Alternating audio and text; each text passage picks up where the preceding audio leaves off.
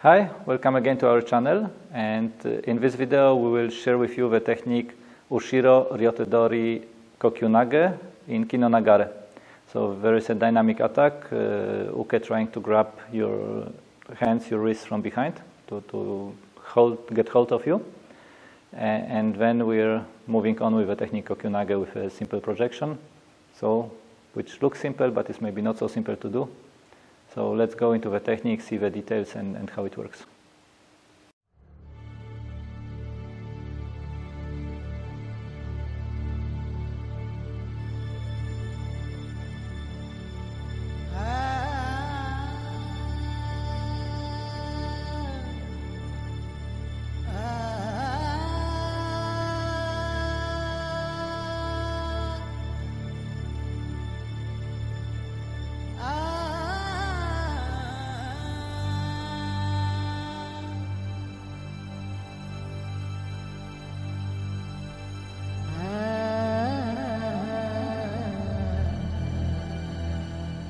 As the uke is coming a little bit diagonal from the side to grab our wrist, to go behind us and grab our wrist, we want to drag it into a circular movement around us, and we do this by moving our back foot to the other side, to the side, and then changing hanmi.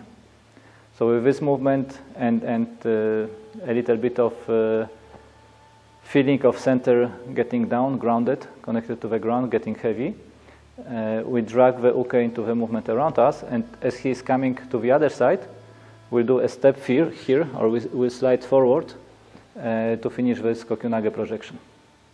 Okay, so after the explanation of the footwork, let's have a look at the technique now with a partner.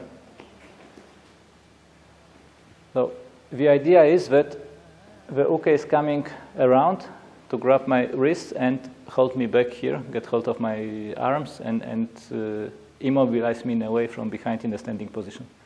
So I couldn't move anymore, right? Once the uke gets hold of my wrist.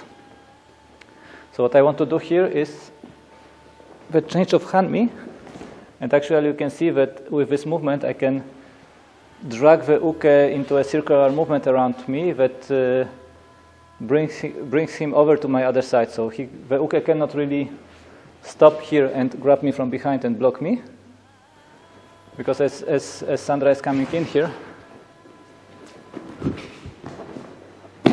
she goes out on the other side, okay? I can add a little bit of energy into this movement by getting kind of heavy in the center. I'm adding some energy here that brings her out to the other side, and this is already the right direction for the energy to go for the kokyunage throw. This is quite easy to finish. Let's start from this side now.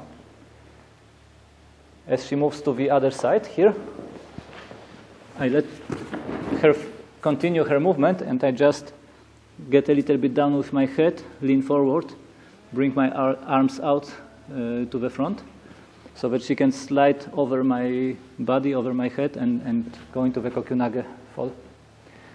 Okay, now there are a few important things for this technique.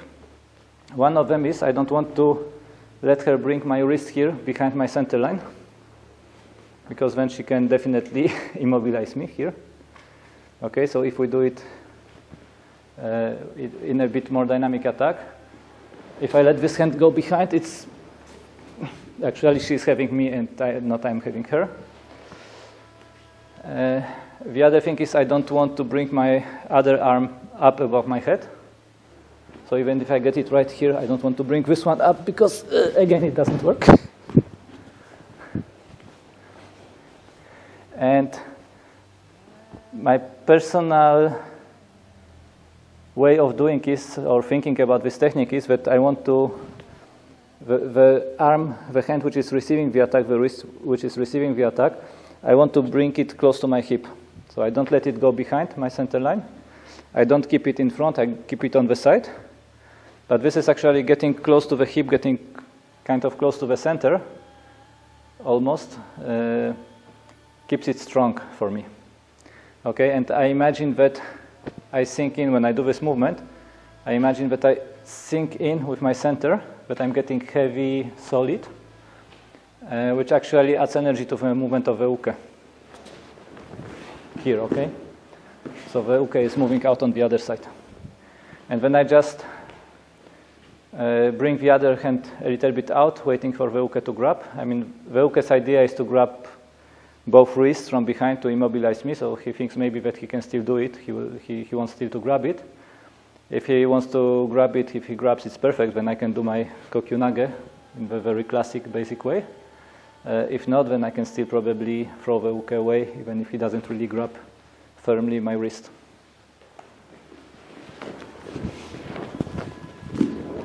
Okay, and then I want to lean a bit forward, let the uke go over me, and a little cut backwards for the kokyunage. So hope you like this version of the technique and the presentation, the demonstration we've done with Sandra. If you enjoyed watching, come back again for another video on our channel. We're usually publishing 2 videos per week, and see you soon.